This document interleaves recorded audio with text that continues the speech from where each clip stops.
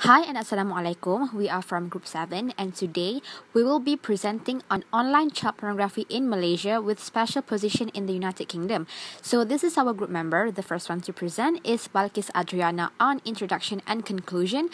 Next is Najwa presenting the first objective. After her is me, Fatina Amira, presenting the second objective, and lastly is Fatin Faika presenting the last objective. So the scope of our assignment is law in Malaysia governing online child pornography with special reference to the UK legislation. Our objectives are to identify the cause in the rising consumption of child pornography in Malaysia, to critically analyze the legal frameworks governing online child pornography in Malaysia with special reference to the UK, and to observe the effectiveness of Malaysia's legal framework in combating the consumption of online child pornography. The presence of a child pornography website creates anxiety for any child, family, government and state as well. There is no doubt that the internet has allowed child pornography to develop more exclusively. The fact that technology itself has significantly lowered the barrier to entry for the creation and dissemination of child porn is one of the causes for the explosion. According to the United States Department of Justice, child pornography is a form of children's sexual abuse. Child pornography is described by federal law as any graphic representation of pornographic activity that involving a minor who is below 18 years old.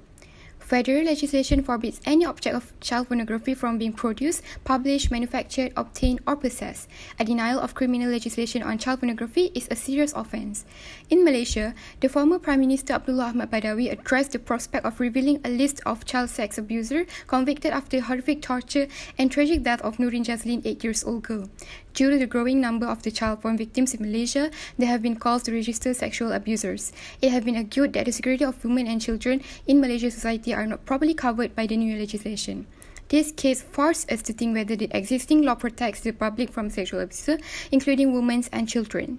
We will look into the causes in the rising consumption of child pornography, as the number of cases reported on this case is getting higher and worrying over time.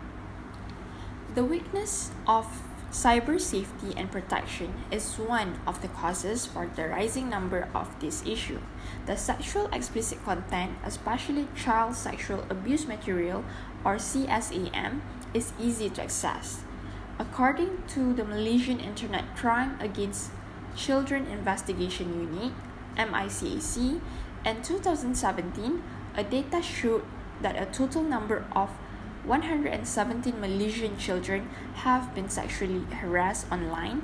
Meanwhile, in 2018, there were 17,338 IP addresses were used to share child sexual abuse materials online. Therefore, the cyber safety and protection should be strengthened in order to protect the children from being the victims of child pornography online. The next cause is environmental factors of the abuses. For these factors, statistics shows that most likely numbers of the predators were sexually abused when they were children. Thus, when they grow up, they tend to become abusers too because of their past. It was said that one of the reasons for the abusers to become one is to feel superior after being the one of the sexual victims in the past. Besides that, in most cases, the ones that view child pornography might suffer from pedophilic disorder such as pedophile, hebephile, as well as ephobophile. These types of people are sexually attracted to children. However, it can be said that some of these people would only like to watch the children being tortured. Therefore, they will keep viewing or watching child pornography online in order to satisfy their feelings. So before analyzing local legislation under law of Malaysia, we have to understand that child pornography is one of crises that needs international organizations' attention. So we have to first take a look at the UNCRC and its protocol, OHCHR or OPSC. So UNCRC is one of earliest international instruments established by UN to curb child pornography through the prohibition of exploiting children in any form of pornographic action. But this instrument did not provide a specific definition definition of child pornography. So we have to take a look at the OHCHR under Article 2 Clause C, where it covered all aspects that could constitute child pornography offline and online, including visual representation and non-visual representation. Plus, Article 3 Clause 1 of C of OHCHR stated that all signatory states must take every appropriate measures to criminalize any actions that are equal to child pornography, including distributing, owning, and selling child pornography materials. SOCA 2017 is Malaysia's main law concerning online child pornography, and all children under 18 years old is protected by this act. Plus, any person who owns, distributes, and sells child pornography materials will be penalized or imprisoned under this act. This act must also be read together with other existing acts such as the Penal Code. Section 2 of the Act stated that any depiction of child pornography and sexually explicit conduct is illegal. Section 4B of the Act defines sexually explicit conduct as any form of sexual contact such as intercourse and masturbation between an adult and a minor. The penalties of child sex offenders can be found under Part 2, 3, and 4 of SOCA 2017. Part 2 specified the penalty on the owning, selling, publishing, making child pornography, preparing to produce or direct child pornography, and it is governed by Section 5, Section 6, 7, 8, 9, 10 of the Act. For example, individuals who attain child pornography material will be imprisoned up to 5 years and fined not exceeding 10,000 or both. Part 3 of the Act focuses on child grooming and sexual communication with a child. Under this part, child sex offenders are liable for a crime under Section 12, 13, 14 of the Act. Lastly, Part 4 of the Act covers offences that involve sexual assault, whether it involves a physical or non-physical contact, which is under Section 15 and 16. So it is safe to conclude that SOCA has laid down an extensive legal framework that can be used by the Malaysian legal authorities in combating online child pornography. Moving on to the UK approach, their main legislation is Protection of Children Act 1978, where the Act criminalized the making, processing, producing, and distributing any form of child pornographic materials under Section 1 of the Act. Child sex offenders in the UK are liable for a penalty of 10 years imprisonment, fine not exceeding €1,000 or both.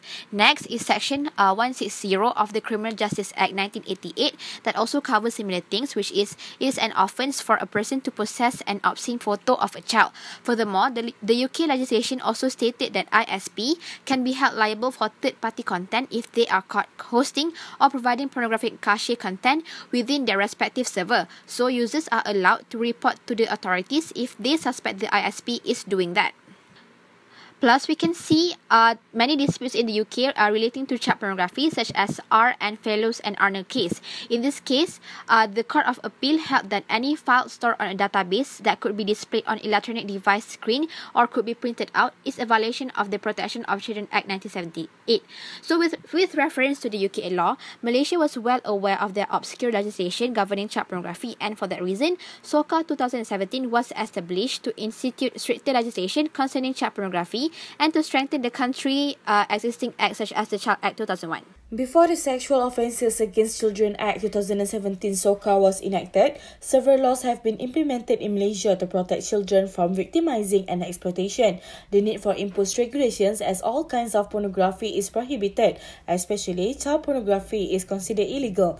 The substance legislations in Malaysia were known as the Child Act 2001, the Penal Code 1936, the Printing Presses and Publications Act 1984, the Film Censorship Act 2002, and the Communications Multimedia Act 1998.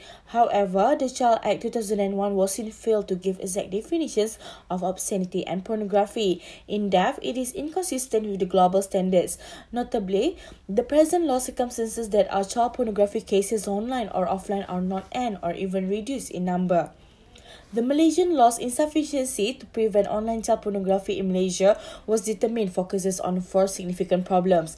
The first reason is that the existing laws do not provide a specific provisions to criminalize the ownership of vulgar and obscene photos online. Next, since the current rules do not clearly define pornography, child pornography and obscenity, it was hard for the regulations to comprise all kinds of pornography. Thirdly, the pornographic websites and materials were easily accessed because of the internet's non-censorship policy. Finally, there exists a deficiency of judicial interpretation on offensive content issues. Concerning this, Malaysia imposed the Sexual Offences Against Children Act 2017 or SOCA 2017, which are more comprehensive as it covers all aspects to protect children's online and offline sexual abuse. First and foremost, the SOCA 2017 was viewed as more efficient with the evidence that it set out the exact definitions of child pornography, which the existing laws failed to do it. Besides, SOCA 2017 also defined the term sexually explicit conduct and was set according to the Budapest and Lanzarote Conventions requirements. Secondly, SOCA 2017 was more effective as it is consistent with the international criterion by outlawing countless conduct concerning child pornography with relevant penalties for effectual obviations of the misdeed. Thus, SOCA 2017 has laid down more severe sanctions like the lock-up period, flogging, and damages which portray the offence's solemnity as put forward by the OPSC. The Child Act 2001 and SOCA 2017 have implemented the same mandatory obligation, but SOCA 2017 was more comprehensive. SOCA 2017 provides ironclad sentences and varies looking into the seriousness of offences regarding child pornography. Together with the effectiveness of SOCA 2017, statistics display about 36 cases has been indicted 4 months since its birth under the specific act in combating the consumptions of child pornography. To conclude, as the current regulation is not adequate to provide full protection for children, all sides must take part in ensuring children can be fully protected from pornography and cybersex. Family, teachers, policymakers, and the government, especially the netizen, should be aware of the cyber threat. However, today's great accessibility to the countless devices that open the gateway to the cyber world has restricted the capability of parents to secure their own children. Vulnerability to the internet issue need to be resolved not only by kids, but also by those who are networked. Consistent education service in the field of media literacy are also required not only in education system but also by relevant authorities. The Child Act 2016 amendment should improve the protection of kids on the internet. Other than that, it is also important to strengthen all forms of law associated with children and the internet, such as law on pornography, online abuse, cyber suicide, and others. That's all from us. Thank you.